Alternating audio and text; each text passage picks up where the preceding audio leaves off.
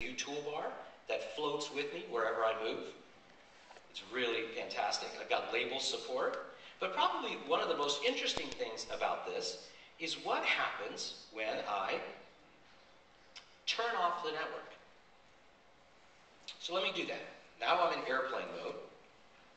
I have no network connectivity, no Wi-Fi, no 3G. Remember, we're talking about a web app here. I'm going to launch the web app again. It recognizes that it's offline. And using app cache and the database, look at that. Everything comes up. Isn't that great? Now, you're looking at the fully functional app that I just showed you that was working when it was offline. Now, if that isn't exciting for developers, let me show you something else. Let me show you this is the HTC Magic, which was announced yesterday, our latest Android device. And you'll note it's exactly the same application that you just saw. Let me go and select several of these things. You'll see the floating toolbar appear. Now, you may not get the significance of this, but for those of you that are developers, you surely do. You now have the ability to build an application that spans devices as long as that device implements the latest specifications of these modern HTML5 web browsers. Let me give you another example.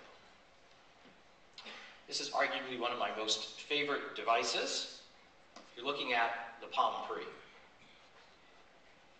Now, this, again, is an absolutely beautiful device. Great ergonomics, great user interface, but what excites us at Google is how Palm has put the browser, the web, at the center of their strategy. You're looking here at Google Maps. I've got my location, you can see it blinking, I can move, I can pan around, I'll slide open this Palm device, and I'll do a quick search.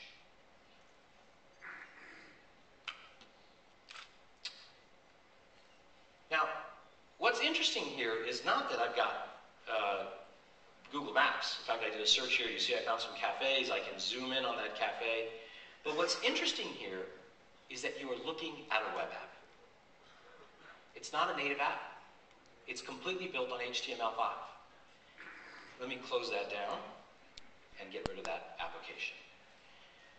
What we are seeing is the emergence, possibly the emergence of a platform that spans these particular devices. We don't even need to name this Uber platform, this Meta platform. It already has a name. It's called the web.